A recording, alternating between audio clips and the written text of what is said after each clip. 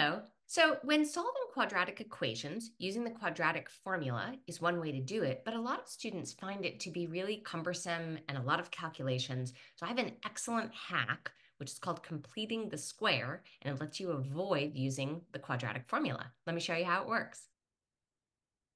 You want to create a 2 by 2 array and then a little box outside it. That'll look like this. And here's our goal. We're going to imagine that the 2 doesn't exist.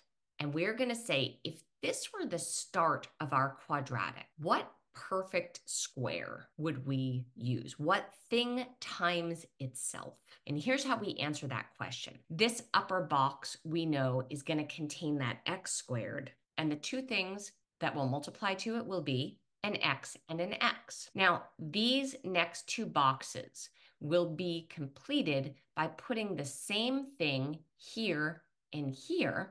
And when we multiply them and then add them, that'll make our negative 20. The way we find out what goes here and here is we just take negative 20 and divide it in half.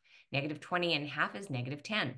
All right, that is our perfect square. X minus 10 times x minus 10. That's something times itself. When we finish filling in our array, x times minus 10, negative 10x, and again, negative 10 times x. And when we add those together, negative 10x and negative 10x, that's our negative 20x.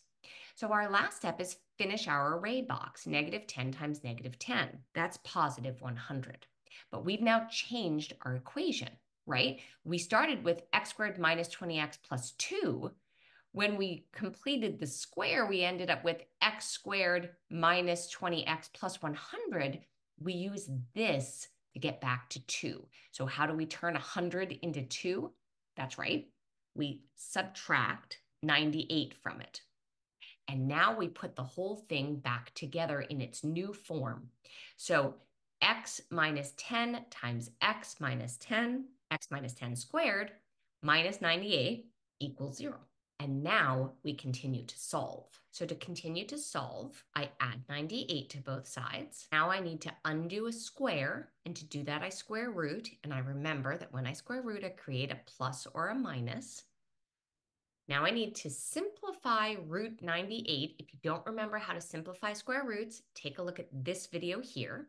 Otherwise, let's go ahead and do that on the side by making our factor tree. So I see that 98 factors into 2 times 7 times 7. And I remember that 2 under the square root equals 1 outside of the square root. And then my final step is I need to get rid of this negative 10 by adding 10 to both sides. And so my two answers are 10 plus 7 root 2 and 10 minus 7 root 2. I use this technique of completing the square in order to avoid having to pop something into the quadratic formula. All right, take a look at some of these other videos. These have some more examples of completing the square. Feel free to check out the quadratic formula video and how to use that, the X method, the box method. There are lots of ways to factor and then solve quadratics. Consider subscribing to my channel so you know when I put out a new video. And as always, keep on mathing.